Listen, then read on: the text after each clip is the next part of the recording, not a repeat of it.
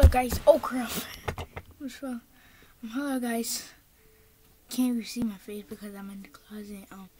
I'm gonna walk all the way to my room, and you can see billions of things down from the edge of the house. A lot of stuff from the bathroom into the cool room, ground room, obviously, into the kitchen, into here, the living room,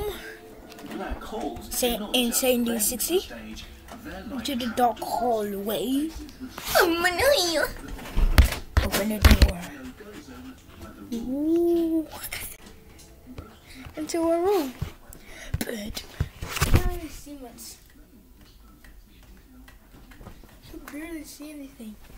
This light can't even do anything.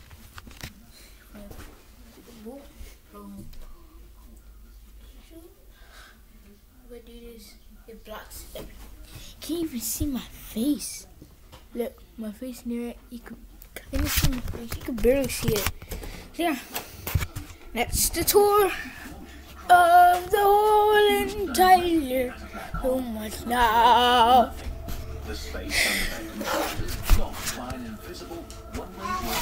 And there's more, but you need to listen right now. Because the black hole trapdoor deforms space so much, not even light and with nothing escaping it's impossible to tell what it really looks like. We can still observe black holes because of their effect on matter. Things can orbit black holes just as they can orbit the sun or a planet. Many black holes have disks of matter orbiting outside the event horizon.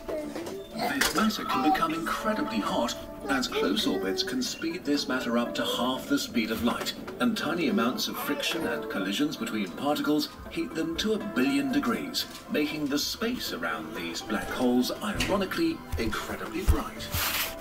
What would happen if you were to try to get